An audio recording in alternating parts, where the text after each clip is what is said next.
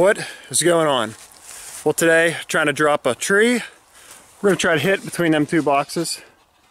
Obviously not this massive tree here, because she's alive and we're not dropping a live tree. We're just doing a dead tree for firewood. My brother cuts a lot of firewood. I do too, but he says his skills are good enough to drop this last one I picked. It's a pretty tight gap to drop between, but he says he can do it. So we'll see what happens. We'll see how good his skills really are.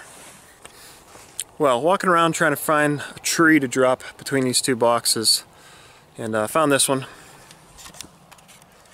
About a foot in diameter at the bottom, maple tree, 50 or so feet tall. Not real big, not a hard tree to drop, but there's a nice area around the horseshoe in the creek that I could drop it, put the two boxes. So if I find an easier tree like this one to drop, and if I choose this tree to do it with, I'm going to have the boxes closer together, or a bigger, harder tree. I'm going to have them a little spaced apart, give me a little wiggle room, but we'll see. I'm going to look for some more trees, and we'll see which one will be the winner. Well, found this guy. It's about 20 inches at the base, maybe more. And you see she is tall. It's a dead ash. They're all dying around here. Pennsylvania, all over the country. But the problem is, this tree's leaning that way a little bit, and I want to drop her that way, because this little tree's dead. I could take it out and then drop it pretty much that way, towards like that target I got over there, that way. So it's leaning the wrong way, but my brother's pretty good with his wedge blocks, and he'll be dropping it. So I don't know if he wants to do this one, maybe we'll do it. If not, save it for another time. But definitely a big tree would make a pretty good challenge.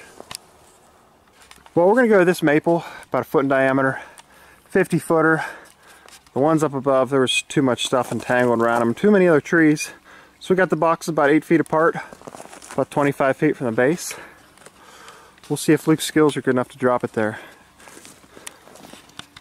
What I got here is I've kind of marked it out, you can't see it too well. But this is gonna be my front notch I take out. There's around here and right here. And there's going to be a hinge right here. This is the part I'm not going to cut, which is going to kind of steer the direction of which is going to fall. And this is my back cut. Need be, this tree is leaning a little bit. You might have to wedge these typically, but I don't know what's going to happen with this tree. It already has a little bit of a lean on it. So we'll see what happens.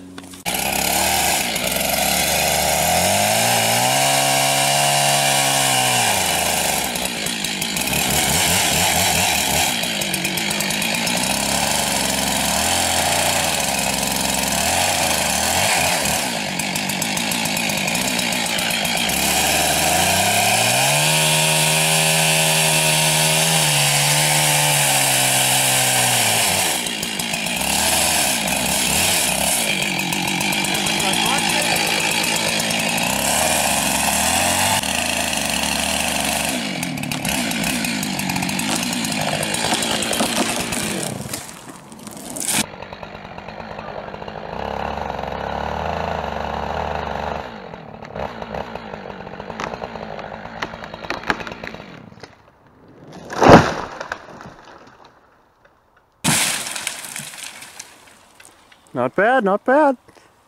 That'll do. Threaded the gap. All right, now the tree's cut down, I'm going to show you what kind of went on here. This here was that wedge I was talking about at the beginning. You know, where I cut down like this, cut in, and this right here should be perpendicular with where you want to aim the tree.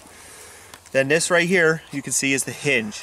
This is supposed to stay there and kind of steers your direction so it don't fall that way. And lastly, this is your back cut. As you can see, she was a little hollow, but... Another thing to consider when cutting down a tree is most people don't know this, but saws, all the big ones at least, Theo and Husky, have aiming points, which is right here, on the side, on the top here, and down the other side. So keep that in mind when felling a tree. Well guys, as you see, Luke hit the gap. Not a really hard tree, but hey, still a decent sized tree to drop. But if you want to see a harder tree and a bigger one dropped between two things, we will do it. And as always, like and subscribe. We appreciate it. We'll see you next time.